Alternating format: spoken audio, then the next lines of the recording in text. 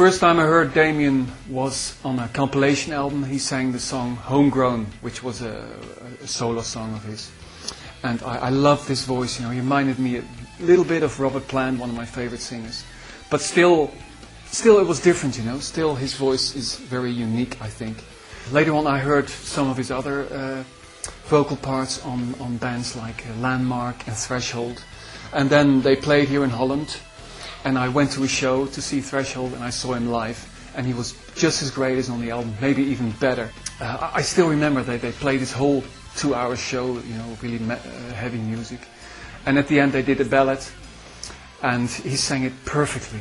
So after the show I went backstage and I remember, yeah, I don't know if it's a habit of him, but he pukes after gigs, you know, he gives him everything and then so he just came from the bathroom and I wanted to shake hands with him. He said, I just puked. And I said, I don't care. So I shook his hand.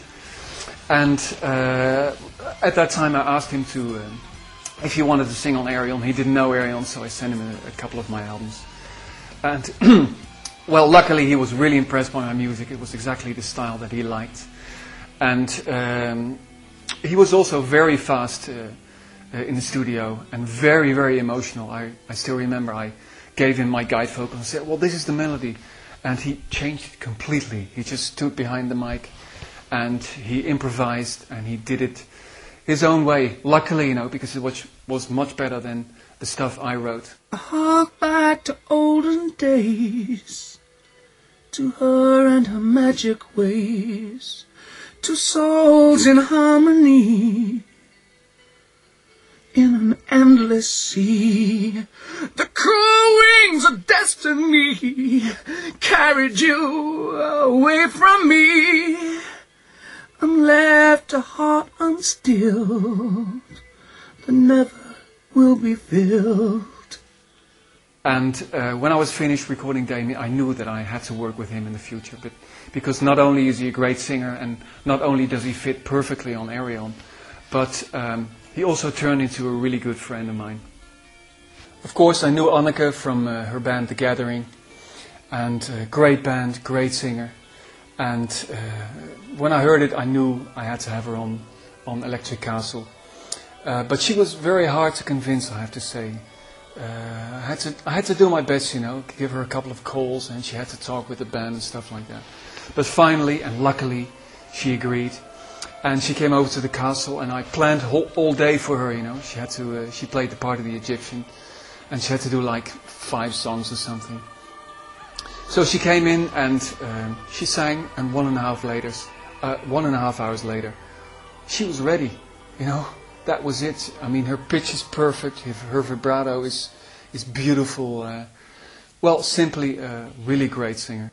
The fields of Yarrow lie waiting for us all. Rejoice, the judges have ruled. We have been chosen to enter the great hall of Isis and Osiris.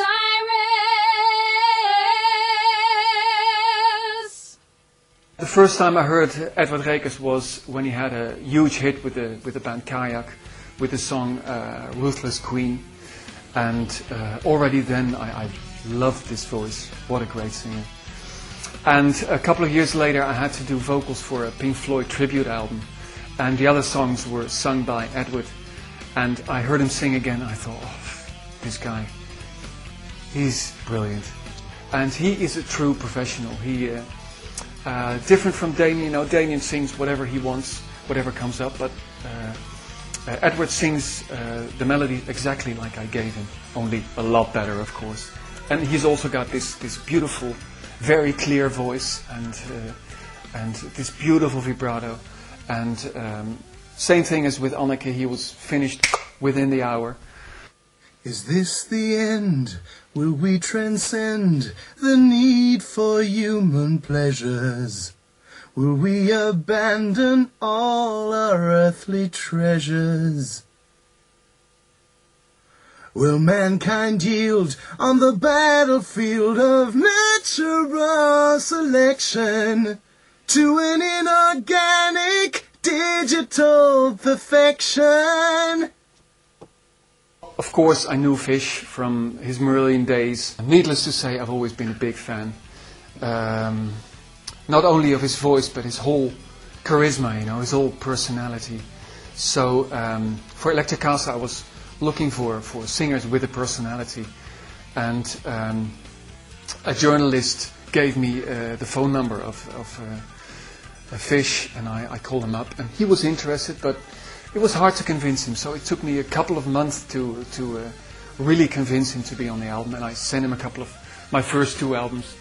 And finally, I wanted to give up, you know. So I think I sent an email to his management. I said, well, within a week I have to decide whether I take him or another singer.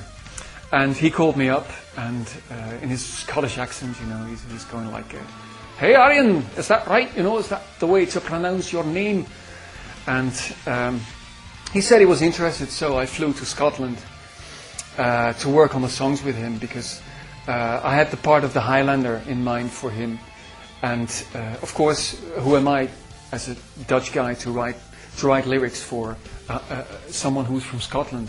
So I definitely wanted him to write his own lyrics, because I felt he would do a better job than me. And I also asked him to sing in his really Scottish accent, because I really like that. You know, reminds me of Star Trek, maybe, who knows. And then I went back to Scotland to his studio, and we recorded, I think, everything in like one day and one evening. And I can only say, what a character, you know. For instance, this part in Isis and Osiris, where he has to ad-lib, and he's doing this part about constellations, you know. And it's completely ad-libbed, you know. He didn't know. He was going to the mic and said, "Okay, what do I have to talk about?" I said, "Well, you're alone in space. You don't know where you are." And he went up to the mic and he ad-libbed this whole thing. I can only say, what a character, what an amazing talent this guy is. Can you see the stars? Can you recognize the constellations? If I could only see the hills that we're supposed to climb. Even the sunlight, it doesn't warm.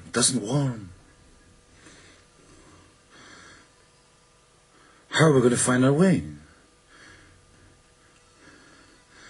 If we can't recognize the stars and we can't recognize the constellations, where do we go? Where do we go? Where do we go?